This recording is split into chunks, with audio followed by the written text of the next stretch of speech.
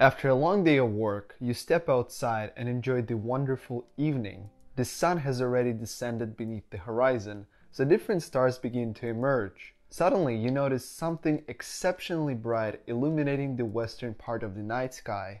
You point your gaze at it, and you realize that you haven't witnessed anything brighter than that thing.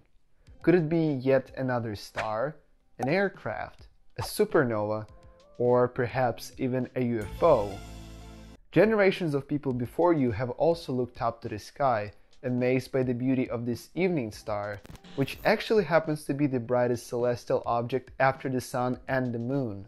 This is Venus. Carry on watching this video to learn more about this exceptionally vivid planet, which can be seen in all parts of the Earth in the summer of 2023. I promise, will be very interesting. Hi there, Mikhailo is here. The thing that you see every day in the evening sky is nothing else than Venus.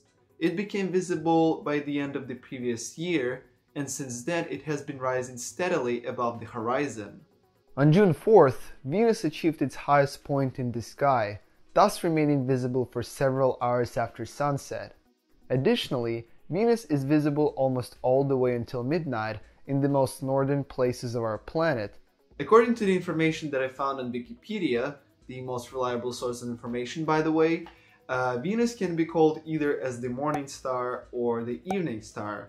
What we're seeing right now is the evening star because Venus is visible in the evening in the western part of the sky right after sunset. Later in the year, Venus will transition to the eastern sky and will rise a few hours before sunrise. Thus, it will be called the morning star. It's important to note that between the evening and morning stars' phases, Venus will not be visible as it will be located close to the Sun.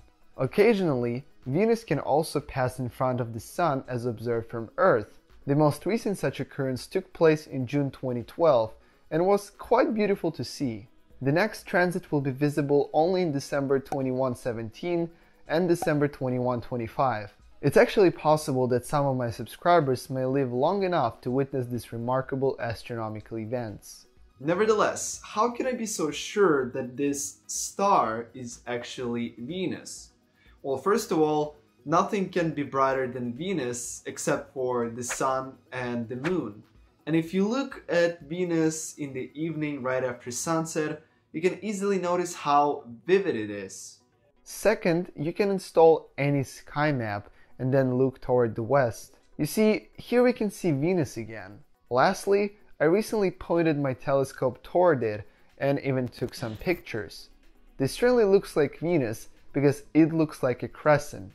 You see, Venus is an inferior planet, a planet that is closer to the Sun than Earth is. Inferior planets as seen from Earth undergo a phase change as they orbit the Sun. Therefore, Venus is seen as a crescent that actually changes its shape over time. This is what Venus looked like in May, and this is what it will look like by the end of August. Quite impressive, isn't it? What's cool is that you don't need a big telescope in order to see this planet. Any small telescope and even some binoculars will allow you to see the crescent phase of this planet. What's interesting is that on June 21st, will come another opportunity to observe Venus along with some other celestial objects. On this day, there will be a fascinating conjunction of our natural satellite, Venus, and the fourth planet from the Sun, Mars. The planets will be located fairly close to each other, and both of them will be visible all the way until the end of July. Since you already know that finding Venus can be achieved by simply looking west after sunset, finding Mars also won't be a problem.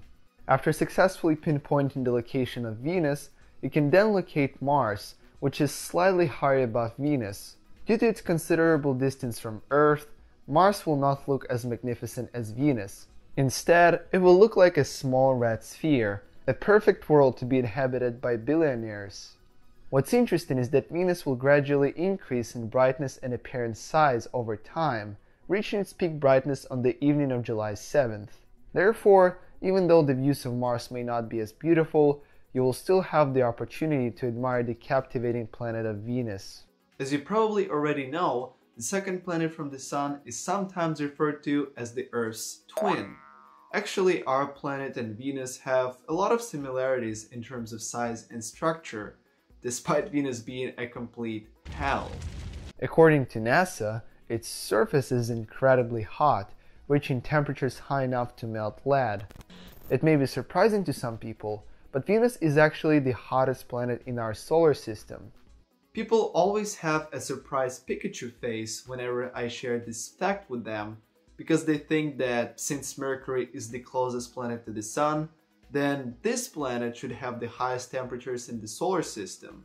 Actually, Venus is so hot due to its thick atmosphere, composed of carbon dioxide and sulfuric acid clouds that together create a very strong greenhouse effect. As a result, the planet traps heat, preventing it from escaping, thus beating Mercury in the heat competition.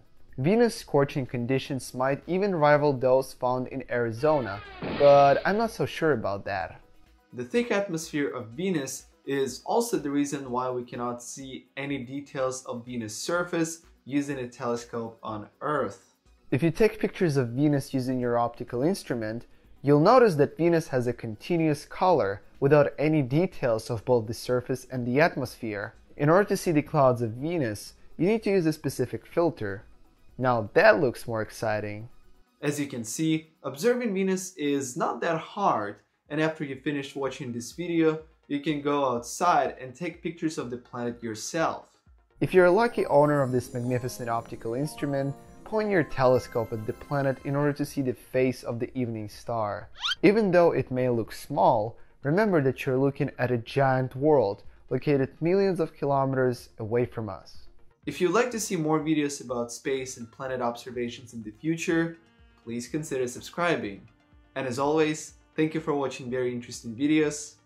Bye.